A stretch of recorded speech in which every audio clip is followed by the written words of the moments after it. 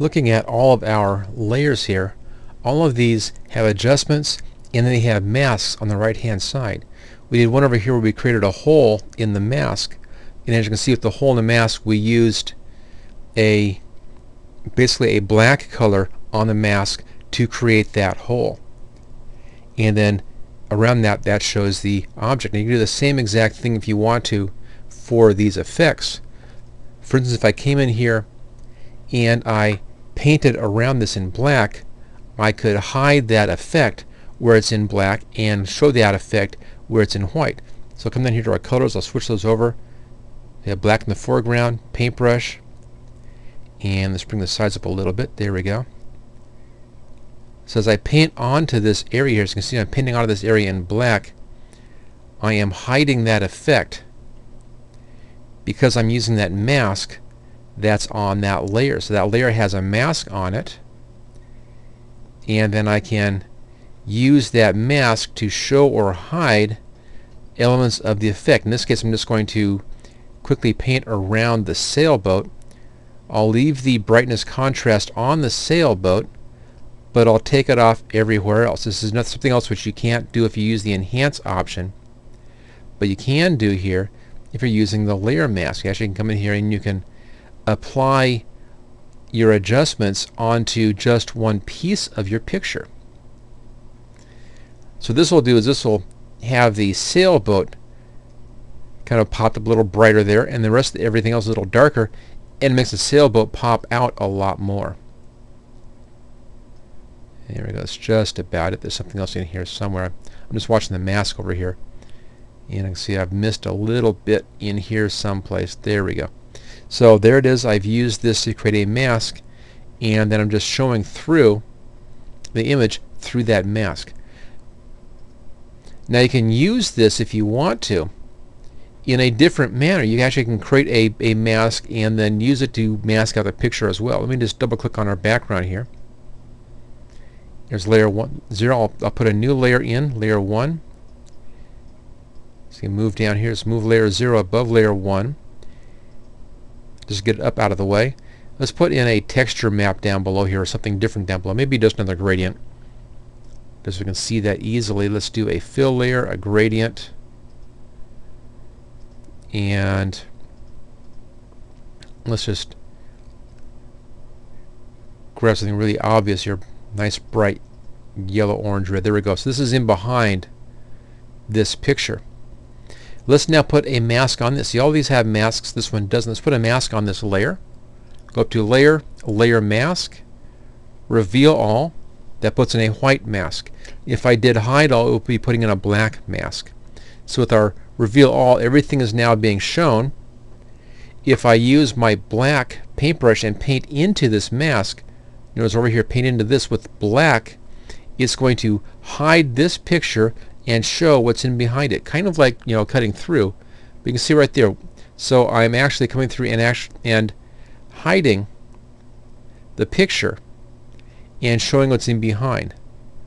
Let's just adjust our brush. I want something a little harder edge than that. Let's go to a hard edge brush, and I'll bring the size up. That's better.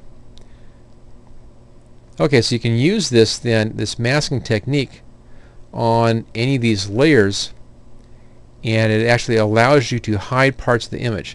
Now you may ask yourself, you know, why don't I just use the eraser and cut out the image and do it that way? Well, here's the big advantage of using a mask, and that's if I come in here and I make a mistake like that. If I did that with an eraser, yeah, I would lose that image. I had to do a real fast undo. But with the mask, I can just switch my colors over here, put white in front, and I can paint in white and show that back in again. It also allows you a little more control because I can then paint back and forth using the white and the black, using the white to show and the black to hide, and then really come in and do a very careful adjustment here on the picture. I could come in, you know, zoom in real small, use a real small brush, and do a real tight, clean edge with the ability to go back and forth to make sure I get that edge just exactly perfect. But again, if you look at this over here, what I'm doing is I'm painting black onto the mask, and black acts as transparent and white acts as opaque. So there you go. That's the way you use the layer mask. It's just like the layer masks on all of our different adjustment layers and pattern and fill layers in there. But it gives you that ability to show or hide selectively areas of a picture. Let me show you something else that's kind of interesting in here. I'm going to make this all white again. Let's just grab our fill bucket. I'll fill it in a white. There we go. So we're back to pure white again. And I'm going to put a gradient on this time. It's a fun little trick. Let's go over here to our gradient. And let's just grab our default. And I want to go black to white. Now, as you recall, black is showing and white is hiding. So I'll do my gradient. And gradient tool. Right here, it'll be black at the bottom, white at the top. And you can see what happens. There it is. It's actually showing through transparency based upon the amount of black in the picture. So you can do gray tones as well for partially transparent areas.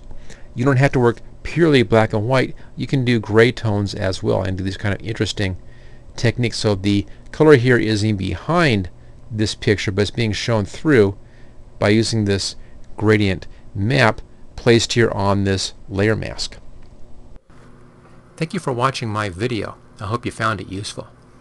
If you like this video, click on the like button below to let others know. You can click the subscribe button so you don't miss any of my videos in the future.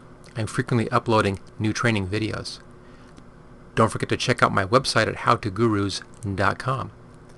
You can share this video with your friends and coworkers. Just click on share and then click on the social media buttons. Feel free to comment on my videos. I try to answer all comments as quickly as I can. And finally, you can get all of my training videos on DVD at howtogurus.com. Thanks again for watching.